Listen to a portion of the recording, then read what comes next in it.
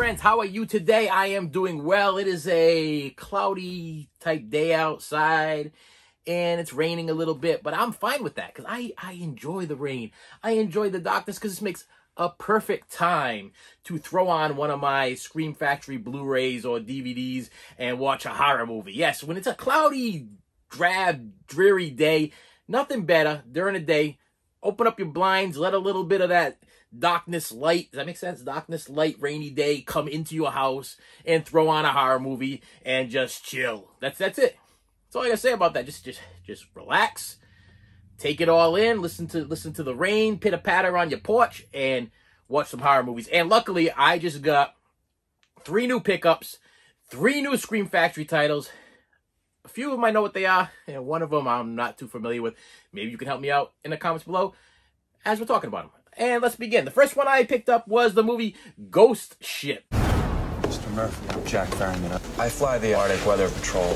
Last month, I was out in the middle of the strait when I came across this. Congratulations. You found a boat in the middle of the ocean.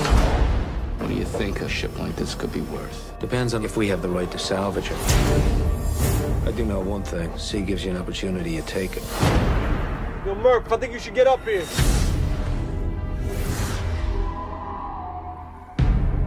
It's an ocean liner. It's the Antonio Graza. Any sign of what might have happened? Nothing. No passengers. No crew. No captain. No mention of anything in the ship's log. What do you make of that? A ghost ship.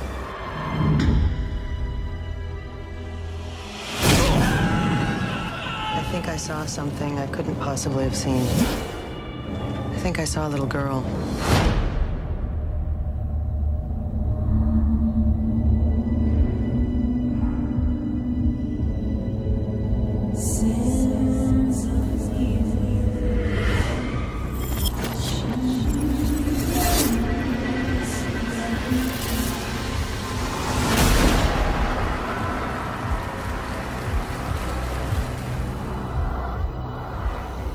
I know all of this isn't real.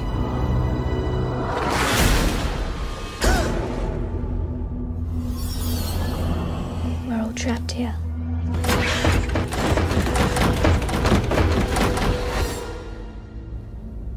I want to show you something. I told you guys earlier that there was something seriously wrong with this boat. Haunted, possessed, whatever you want to call it. I say we get our boat going and get the hell out of here. What are we gonna do? We have got to get off this boat now. Bon voyage. Yes, Ghost Ship. I had this on DVD. This is a upgrade. When I had it on DVD, I didn't really care for it. I watched it and I didn't remember it. Now, usually my rule is if I don't remember it, couldn't have been that good. But then again, sometimes when I don't remember it, it might have been because I was exhausted and tired and I didn't really want to watch it. But this one was actually pretty good. I got to tell you that if you have not seen Ghost Ship, the opening scene to this movie is breathtaking. Okay, that's where I'm going to say breathtaking. It is, as far as horror movies go, the opening scene to this movie, it will have you in awe right out the gate. And it's funny that I didn't remember when I watched it on DVD. I find it really, really funny that it wasn't one of these things that stuck in my head, because when I watched this, you know, it was like, wow, that opening scene should have stuck in my head. It should have been there. But it's a movie about these scavengers. They collect ships. This guy shows up, hires them to go find the ship. They go out into the middle of nowhere to find this ship, and then come to find out it was a ship that actually was supposedly sunk, I want to say 40 years earlier. I might be wrong on that, but I want to say it's 40 years. So 40 years the ship has been missing, and all of a sudden 40 years later the ship miraculously suddenly pops up. Yeah, it pops up and it's in good shape. Like it never, nothing ever happened to it. You know what I mean? So they board the ship to see what the condition is of it, because they're gonna take the ship, they're gonna tow it back with a little tugboat there, and they're gonna resell the ship. And supposedly, I mean, according to the movie, if a ship is lost for over a certain amount of years, then it becomes public domain.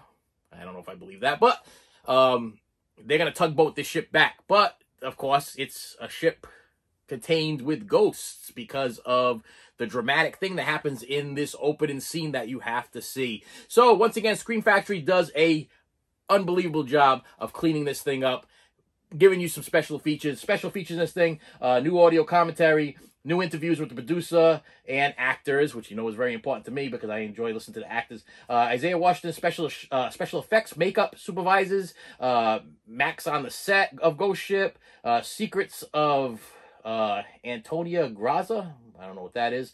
A closer look at the gore, designing the ship, falling music video by Mudvayne, and theatrical trailers. Once again, Scream Factory did it again, and they, of course, you get the slip cover and you get the original cover art. And sometimes I like to reverse it so you can do that little, you know, thing there where you got the slip and then you got the cover art. You know what I mean? I gotta put this thing in plastic because I don't want nothing to happen to the slip. But Scream Factory, and well, I gotta look at it like see my brain. Woo. Ghost Ship. You should check it out. It was good. Second time around, it was good. I gotta not judge things when I'm like half out of my mind. You know what I mean? I had to sit down and focus and watch this movie and be like, okay. All right, next one is something I don't know anything about. It was a Scream Factory. It was, I heard it was going out of print, and I've been eyeballing it only because of the cover. And it's a movie called Munchies and Munchies. Oh, it's Munchies. Munchie and Munchies. Sweetwater, a new and inviting desert community. Violation! This is gonna be a great day. Filled with kind and loving families. But I am your stepson. I know I always treated you like you was, didn't I? Oh! With mature and responsible teenagers. And then, one day... Did you hear something? Something odd appeared. Oh, this is incredible. Exactly what they are is uncertain. I'm South American cockroach, Dad. I'm out of here. Their origins are somewhat hazy. It's an alien. Maybe an illegal alien. And while their manner can be quite charming... He's so cute. Can't we take him out of the bag now? Their habits can be a little bizarre. Paul, not so rough. I haven't done anything yet. Gross. But you'd better treat them right. You're not laughing anymore, are you, pal? Because they're not necessarily nice. Munchies.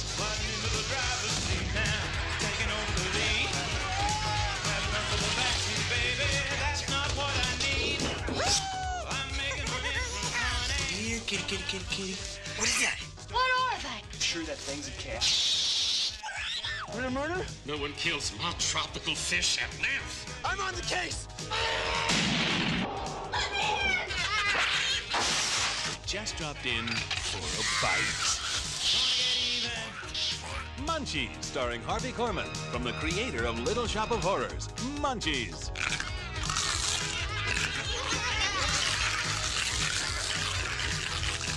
So you get two movies in here, Part 1, Part 2.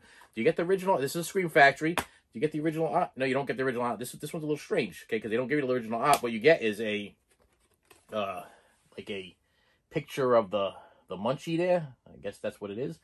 Okay, why did I want to get this? I mean, come on. It's Munchie, or Munchies. I mean, it's got like this, I'm assuming if you look at the one on the right, it has a Lady in Red type feel about it. The movie with Gene Wilder and Kelly LeBrock. So I'm guessing that's kind of like a spoof in the cover of the Lady in Red. And then the right one, look at that guy. Come on. This is gonna be a treat. I mean, I'm assuming that it probably cost him 10 cents to make this movie.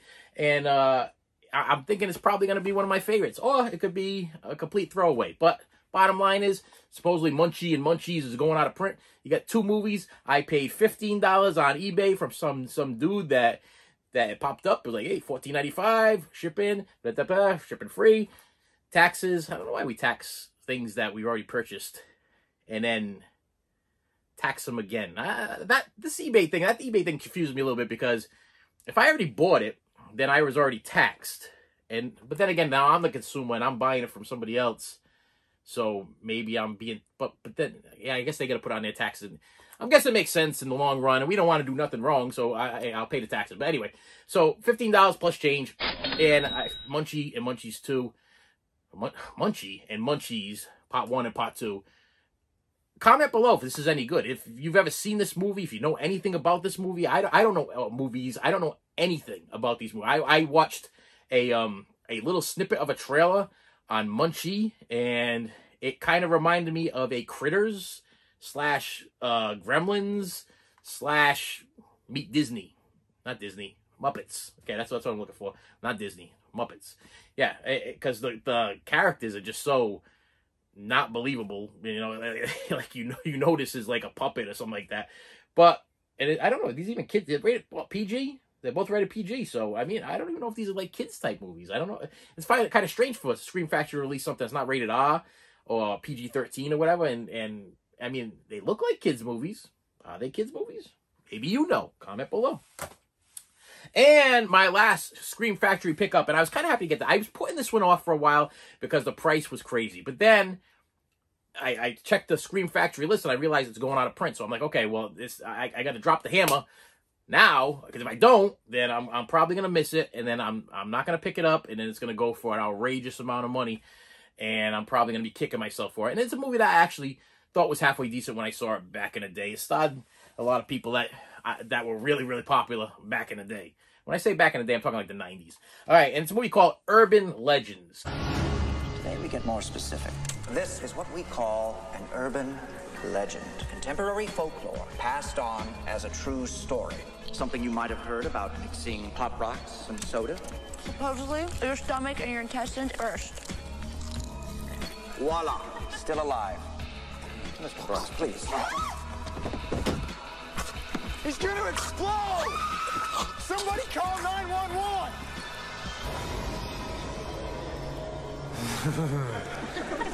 They are the legends we've all heard. Gang members drive around at night with their headlights off. And when someone goes to flash from their high beams to warn them, they kill them. The stories we've all told. A guy and a girl, and they're parked out in the woods. The guy steps out, and the girl starts to hear these scratching noises. It's her dead boyfriend hung from a tree. The tales we've all listened to.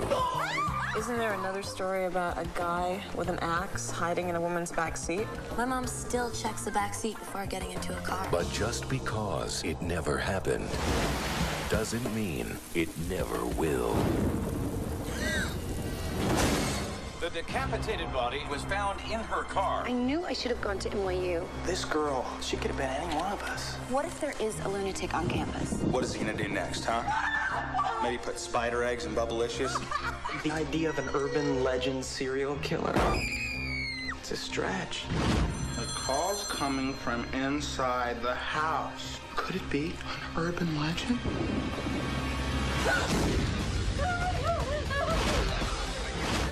Something I can help you with.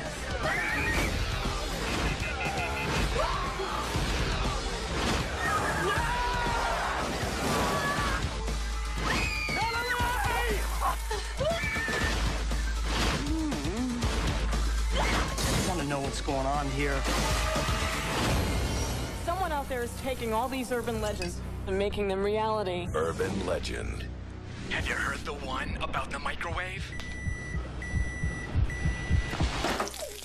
Okay, once again, I seen this movie. Probably saw it more than once. It ain't clicking. It ain't sticking. I don't remember, but Urban Legends, if you know what an urban legend is, like, it's like the stories like, what's her name there? You say it, Bloody Mary and stuff like that. Like the things that you'd hear back in the day when you were a kid, and they're like, oh, this lady died in the river, you know, so make sure you don't go swimming in the river, that kind of stuff. And they made a whole movie about it, and it doesn't say anything, but it has the kid in it from Dawson's Creek, and there's a couple other stars in it. Let me show you. I'll show you the cover and see if you can pick. Is that Jared Leto? Leto? That's what it looks like. Let's show you the cover here. Maybe you can figure out who these people are. Does it say? Let me see. Does it ever say who the stars are in these things? TV's The Exorcist. I didn't even know they had a TV's The Exorcist. Alicia Witt from TV's The Exorcist. Well, that must have been a big hit, because I don't even remember The Exorcist having a TV show. It doesn't say any other actors on here. Joshua Jackson is the guy from Dawson's Creek.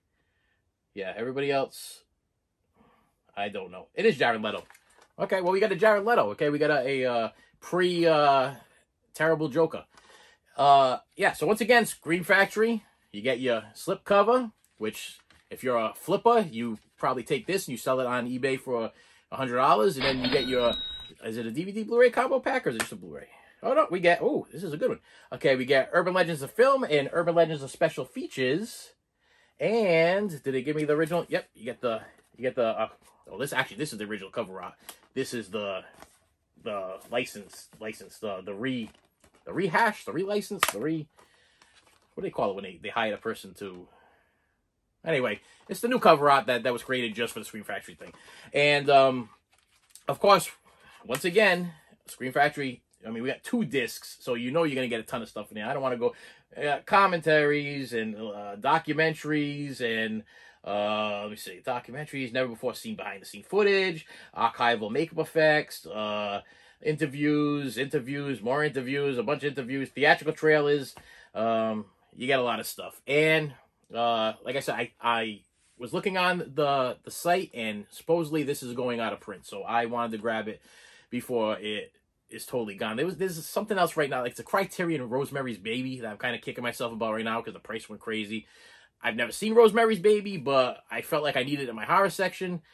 But now they're releasing it for $14.99. Now, do I technically need the Criterion collection if it's a movie I've never even seen and don't really know anything or care really about? I mean, do I really need the Criterion? I'm good with that, though. I'm like, I really, Criterion.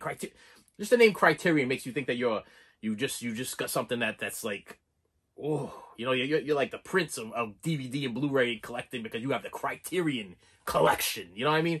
And Rosemary's Baby was released on Criterion. Now it's out of print. But Amazon has for $14.99 coming out, I think, next month, Rosemary's Baby for $14.99 on Blu-ray. So I mean, they're both Blu-ray. Of course, Criterion's probably going to have more stuff on it, kind of like a Scream Factory. But I missed out on that. And I'm not going to pay $100 or $89 for a movie that I don't know anything about or I haven't even seen.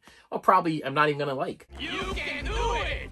But this movie I remember seeing, I remember liking it, and it was $24. I shot the I went over my $20 boundary, okay? Because in my head I'm like, I don't want to spend any more than $20 for a Blu-ray. No more, no more. But knowing that was out of print and knowing that I love Scream Factory and I have a huge Scream Factory collection, but that is for another time. And with that said, I want to thank everybody for hitting that subscribe button. My subscribers are going out. I hope you're going out. Go out, have a good time. Come back and watch my video.